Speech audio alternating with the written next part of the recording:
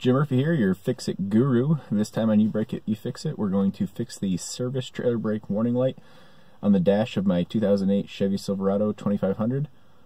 Let's get to it.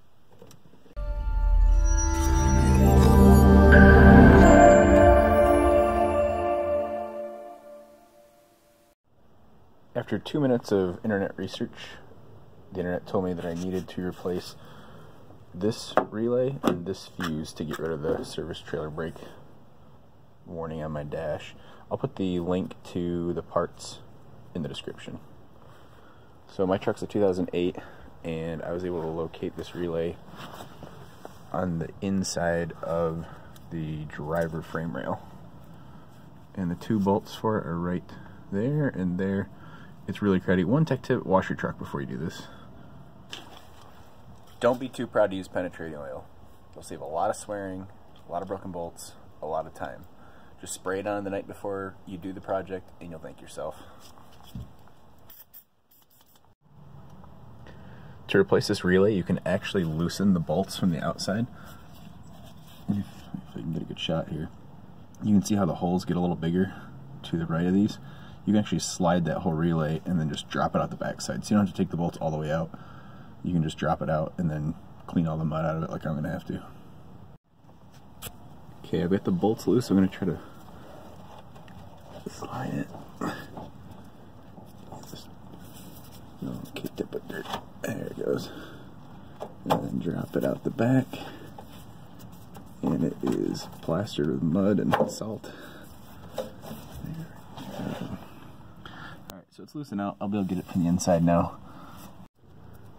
Alright, I've got the relay out in my hand on the driver's side of the truck. This is the inside of the frame rail, right above the rear axle. Now I just have to unplug it. These plugs are a pain in the butt to get undone, but if you can see the little, again, wash your truck before you do this. This stuff never breaks when it's nice and warm and sunny and dry out. There's a little plastic tab in there, in this hole, that you can pry up on. You can try to push up on the back, but sometimes you just end up breaking the plug. I usually just stick a flathead screwdriver there in my pocket knife and just undo that and slide it out. Alright, now that you got the old part out, you can start switching hardware onto the new part. And I like to examine the new part versus the old one to make sure it's definitely the right part. I've had some parts that have just subtle differences and put the new one in and have to take it back out.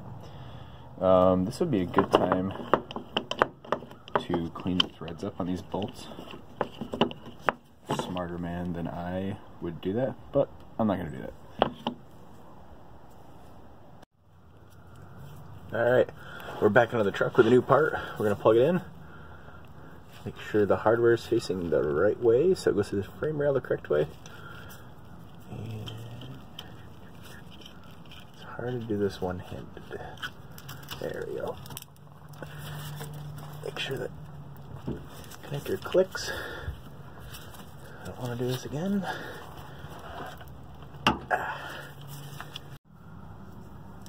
Okay, the new part slid right into the holes. I just gotta tighten these bolts up and then we're done with this end of the truck.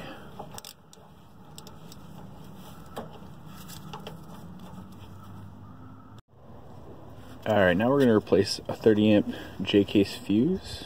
See that on the camera there. Mine doesn't look bad, but I actually ripped the case off it years ago trying to get the trailer brake controller to work, and I couldn't see through the top of the case because it's all chalked up. So I'm going to replace mine anyways, and the internet's never wrong, so they had to be right in replacing this.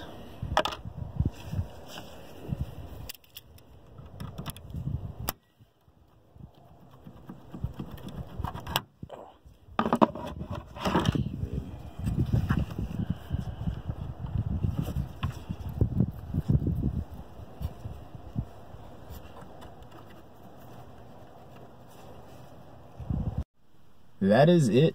Fuses in, relays in, lights off. And if you're like me and you have a trailer behind you at least once a week, the brakes are pretty important. So it's nice to have that be a nice, easy, cheap fix. I'll put the link to the parts in the description. Please like and subscribe. And I'm Jim Murphy, the Fix It Guy. I'll see you next time on You Break It, You Fix It. That was the easy, cheap fix. I'll put the link in the description. And that was my hood opening again.